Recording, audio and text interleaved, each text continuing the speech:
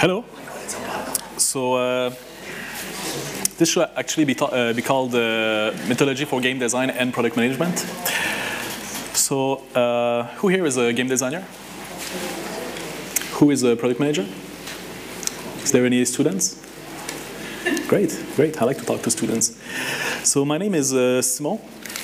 I've been in the mobile game industry for over 10 years. I started at Gameloft as a junior game designer and eventually made Modern Combat Sandstorm, which went on to be the most successful for a first-person shooter on mobile. And then something happened. Freemium happened, and we all had to adapt. And then fully embraced the business model. And over the years, I've been developing tools based on the game design concept out there, and I want to show that to you today. So now I'm a VP of game at Magmic. Recently was promoted. So I want to talk about a tool that my product manager used to better break down the competitors and the game designer to communicate the game design early on. This is nothing new. I'm not going to break any new game design concept here. I'm just using what's already out there and using it in a very practical way. So hopefully you will find the value in that. I am highly inspired by Stanley Brandeis, who introduced the one-page game design doc concept at GDC 2009. If you if you haven't had a chance to watch his lecture yet, you can access it on the GDC Vault. It's free. Last time I checked, it was free. And he basically came up with that idea by looking at non-gaming documents that manage to communicate a lot of information in a single page. So since most people in the team won't be reading extensive documentation, you want to have a single go-to document that you can use. So for example, if a new member joined the team, you want to explain what the game is about, you can use that. And also if you want to convince your creative director or the head of product management to go with your ideas, you better come prepared because they probably won't read the extensive documentation that you wrote, at least at the early pre-production stage. So we want a document that show and explain the core mechanic in a very visual way. And that's kind of what user flow does. This can be considered as a one-page game design doc. This one is for a match 3 game. It's used to describe the core game flow. And it's a powerful tool to communicate to the developer. And in the case of the artist, you will be using a UX flow. But it's really, actually there is no standard format for that. If you want to compare games to each other, you'll end up with different user flow. So you want a way to be able to compare the game in a standard format. This will be useful for your dev and your artist, but not so much for the game designer. So it's good for the what and the how, but not so much for the why. And why is really important for game designer. That's basically the basis of all your decision. You want to explain why you're taking decision, why your game is acting in a specific way. And you also want to understand why your competitors are doing certain things. So you can either basically do the same or iterate on it and improve it. Plus, I want a tool that I can use on the fly in a meeting room with a whiteboard. But so I'm going to use simplistic loop, but before I talk about how I'm going to do this, I want to talk about flow theory. Are you familiar with flow theory? Okay, yeah. So flow is the perfect balance of skill and challenges. It's when you are the most engaged in an activity. Yeah. So it's what developer reference as being wired in, or what a poker player will call playing the A game, what most people will refer as being in the zone. It is when time seems to stop while you do an activity. So if you, for example, I'm a huge fan of Civilization, so I can play Civilization for hours, the whole night, without even realizing what time it is, it's because I'm in a flow state. And that's where we want our player to be as game designers. Flow was proposed by Mihaly Csikszentmihalyi. I'm sorry, I completely destroyed that name. It's widely used in different fields of psychology. It's not a concept that was developed for video games, but Genova Chan, co-founder of that game company, who made Flower, Flow, Journey, he wrote his master thesis on this, and he basically came up with 3 ideas in order to put the player in a flow of state, in a state of flow. So the player has to feel a sense of personal control over the game activity. The game must be intrinsically rewarding, and the game must offer the right amount of challenges to match with the player's skills.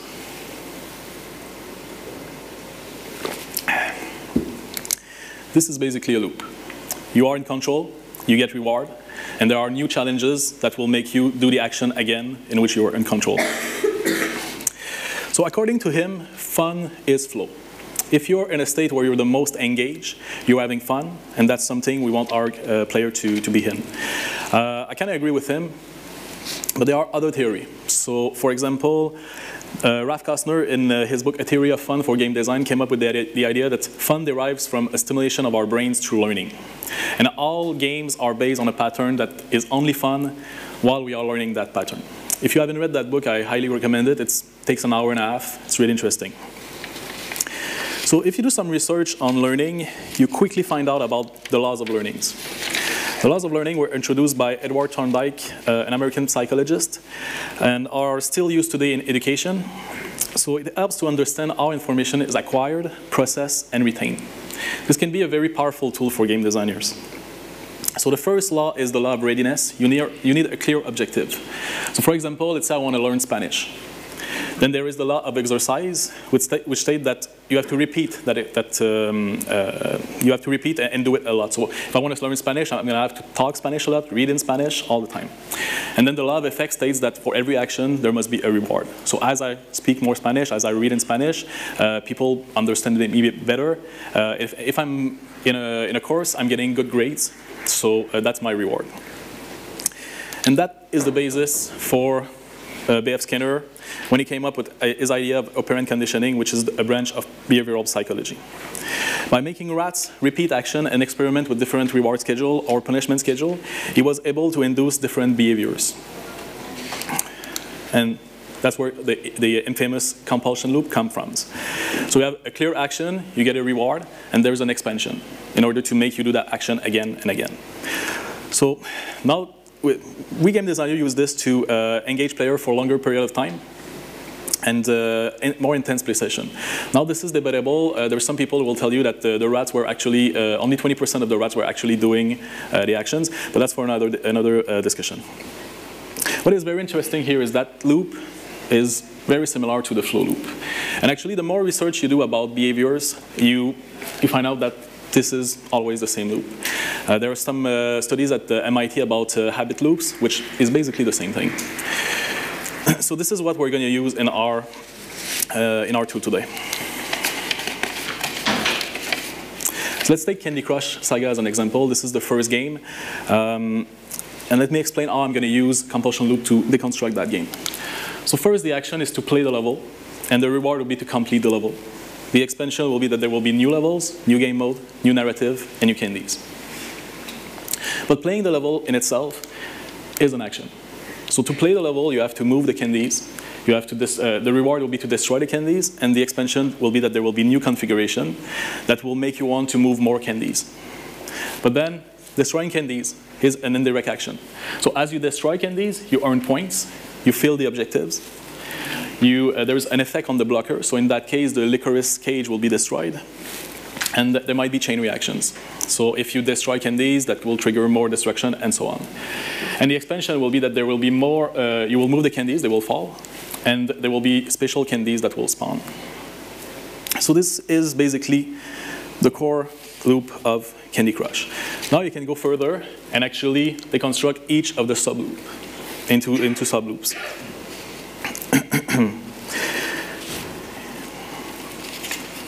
Yeah.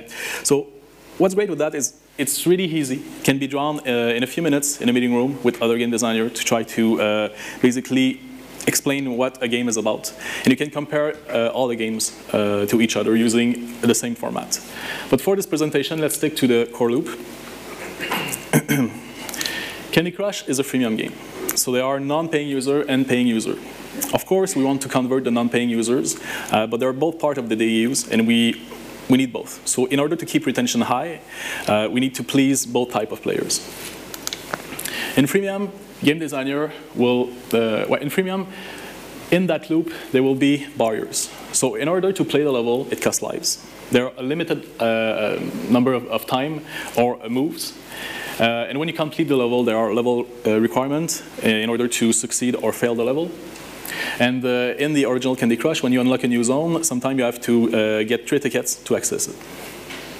So what game designer will do is provide keys to overcome those barriers. Of course, you want to provide keys for the paying user that will allow them to overcome those barriers faster.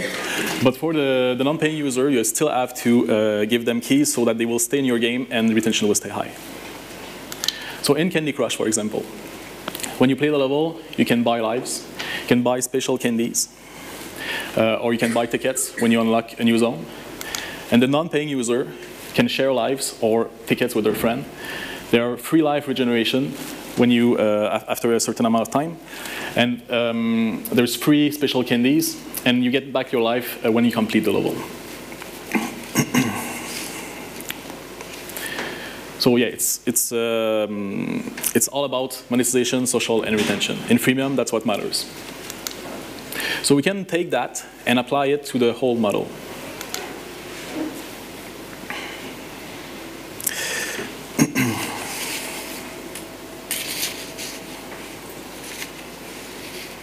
Yeah, sorry, I'm using paper the old school way. Yeah. So at Magmic, we call this motivation loops. It's basically an aggregate of all the compulsion loop inside a simple model that we can use. So we can clearly show the relationship between all the game loops, and we can easily compare all the games together using that method. So you deconstruct the game into minimalistic loops. You show the purpose of each game feature, and you can communicate your vision in a single slide. But then you can extend that to more. So if you were using some game design methodologies, for example, if you're using Bartle's 4-player archetypes, I'm sure everyone's familiar with that. If you're not, you should Google it. It's very interesting stuff. It basically states that everyone is a mix of those types of players. So every feature in your game will appeal to some of these players type. So again, we take our motivation loops, and we can add an icon next to each feature that will help you understand which feature addressed to who in your game. But then that's not over. You can push it further. You can use Jesse Shell lenses, for example. You could use Nicole Lazaro 4 keys to fun. And you can basically extend your loop and add all your reasoning, all the why you're making your game this way. And it's also very useful when you're analyzing other players' game, other competitors' games, and you want to compare them to each other. Why is Candy Crush doing something in a certain way?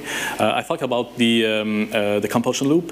There's a principle of reward schedule in there. There's a variable ratio reward. There is a fixed ratio. That's something you can add there. So if you do that exercise and you analyze Candy Crush, you'll understand why they're giving reward in a certain way at a certain time, and then you can apply that to your game. So at Magmic, the product manager used this to analyze the competitors' games, and the game designer will use it to lay out the first iteration of their early game design. It can be drawn on a whiteboard. You can easily iterate over and over again, and it helps validate the game design choices. But most importantly, it's quick to build, it follows a simple format, and it shows a lot of information in a single page. You have any question?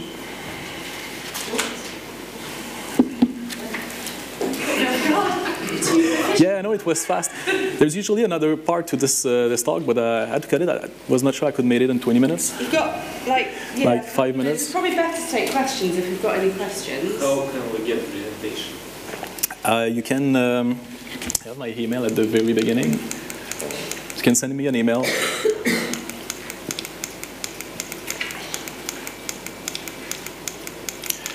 So by the way, this is actually the first time I do this presentation at an event. So if you want to send me comments on how to improve it, that'd be appreciated. You could do that in the app, actually.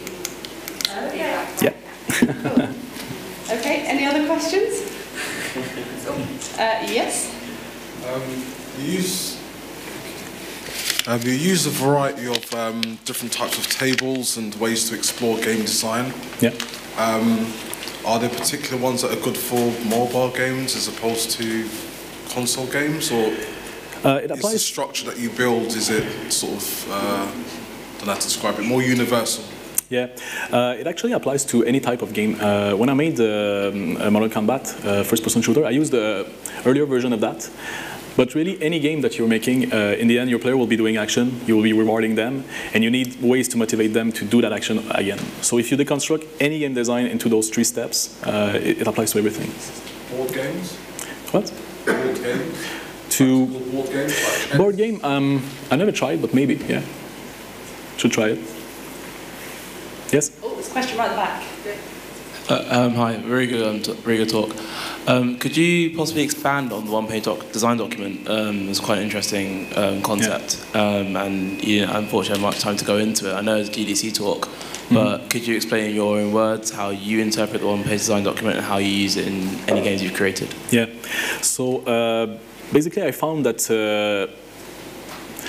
My take on game design document, the game design Bible are over, that time is over, no one reads huge documentation.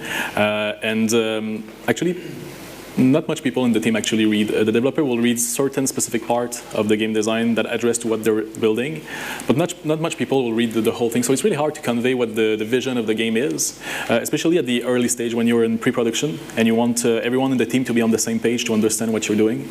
So that's how we use it to build our game, but also one of the first steps in pre-production for, especially for product manager, is to analyze all the competitors, to see what the segment you're addressing is about, what is the winning formula, if I can say.